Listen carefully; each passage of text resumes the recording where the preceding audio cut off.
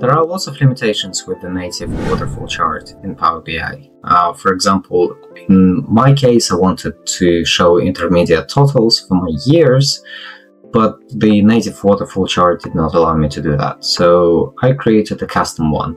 In this video, I want to show the approach that I used and how you could replicate it, let's get straight into it. So, as you can see, I'm using the native stacked column chart for this particular use case, and I have multiple formulas here, so I'm stacking them all together. So the x-axis is a hierarchy with the year at the bottom and up, down, and total in the lower section of the hierarchy. And yeah, like there are several formulas for blank space, for year-over-year growth going up or down, and for totals. So you can essentially see them all right here stacked on top of one another. So now I will show you how to replicate the same look and feel using DAX and the column chart. So let's jump to the new page, and basically I will be using multiple tables for this demo. I will be using the sales table, which I have here for my sales numbers. I will be using the calendar, and also I'll be using the growth table which I created. So if I go to the up and down table, it's not connected to anything. It just contains my row names, up, down, total. I have a sort column for sorting them in the order that I need. So other than that, this table is not connected to anything. So the first thing we're going to do is we're going to create our hierarchy. We're going to do year, and that's our up and down. So those are the two columns that we need. If you first put them in this table, you would get an error because no relationship can be determined. However, you can determine this relationship inside of a DAX formula that you write. So the first thing that we're going to do is we're going to go here and write our first formula. In my case, I called it demo total. So we are essentially going to say every time that there is a total, we want to calculate the sum of sales. And this is what we're going to do. So now that I've placed the formula, I can see my numbers. Every time there is a total, I will get the value. Every time you know, there is some other value, I would just get a blank and Power BI would not show it. Now I just need a separate formula for numbers going up.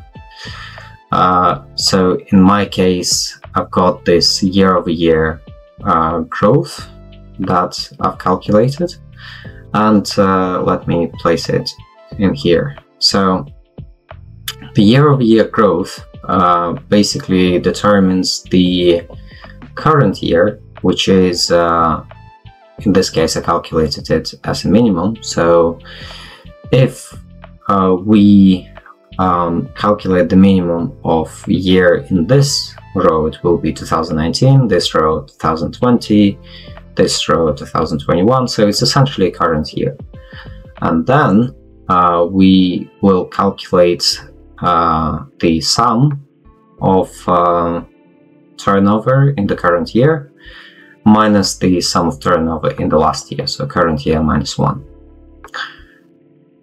Please bear in mind that the calculate formula clears out the row context, so the filter by 2020 is no longer applied.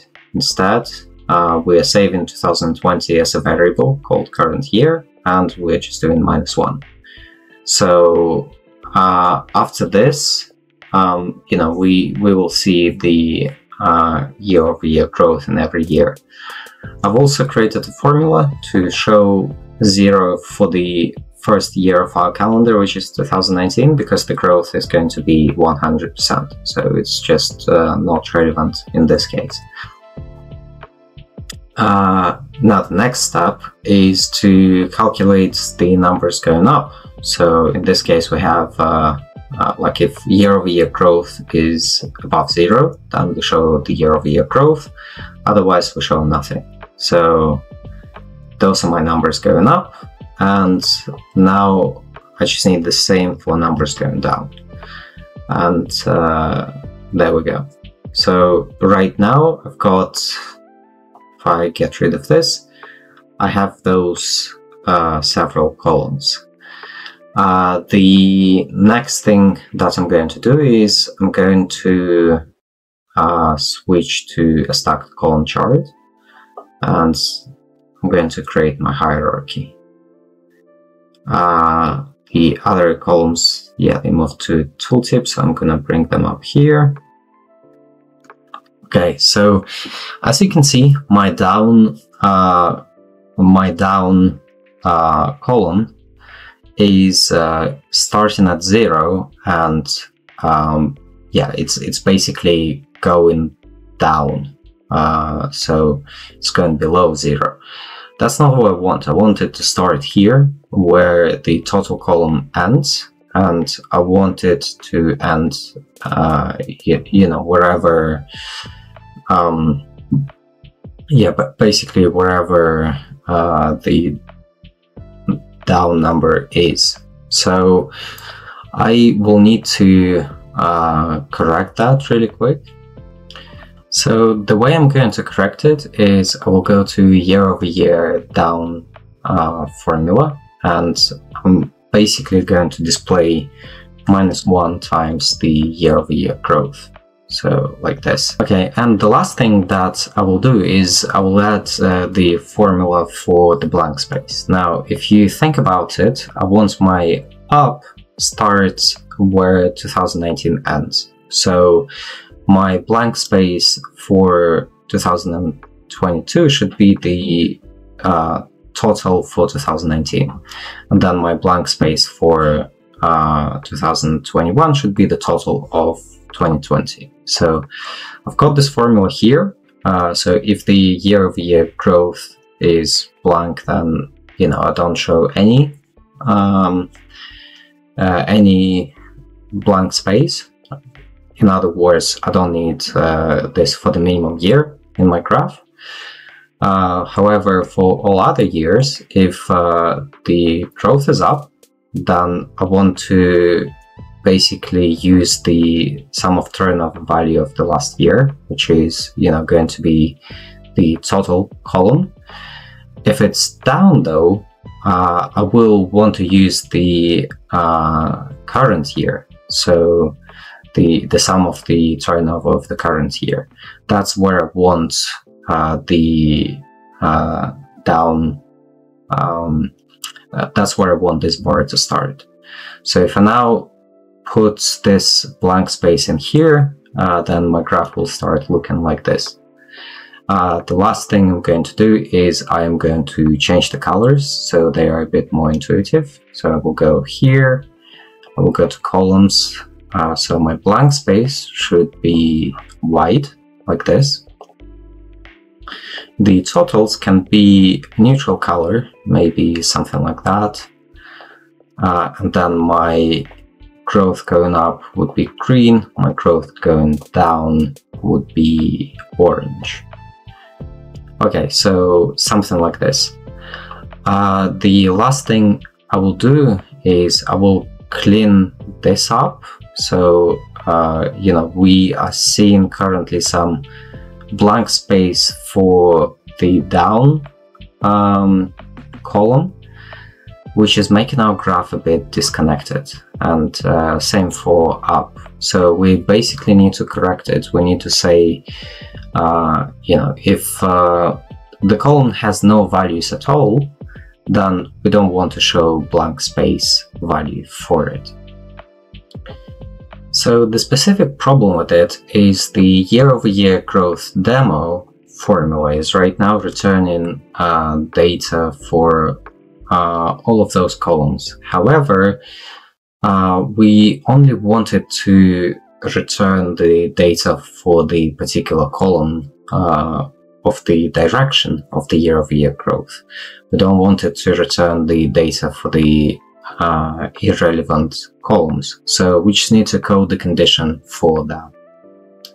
The best way that I found is creating this formula. So we're going to say if the value of the hierarchy is up, we're going to test if the year-over-year growth is in fact up. If it's more than 0, then we will show the year-over-year growth.